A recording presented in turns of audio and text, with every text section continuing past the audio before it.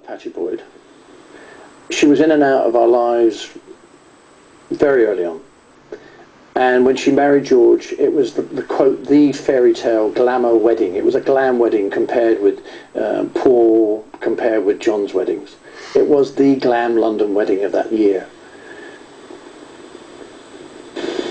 Pattie, do you think you can ever live the life of a normal housewife now?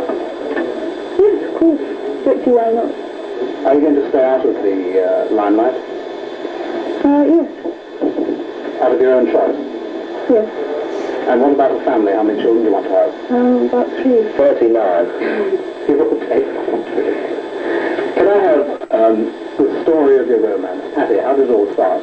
Well, we met on the set of A Hard Day's Night when George and others were filming it, and I was chosen to play part of the school girl by Dick Lester Wolf Shenson. Good old Dick Lester Walters. Yes. Well, I've not been for Ram. And take it up from there. What happened then?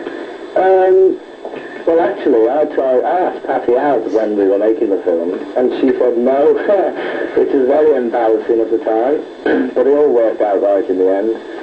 And, yeah, in fact, I asked Pattie to marry me while we were making Hard Day's Night. And so, oh, I thought he was joking. I thought, oh, poor boy, yeah. He doesn't really mean it. I pretend he hasn't said it.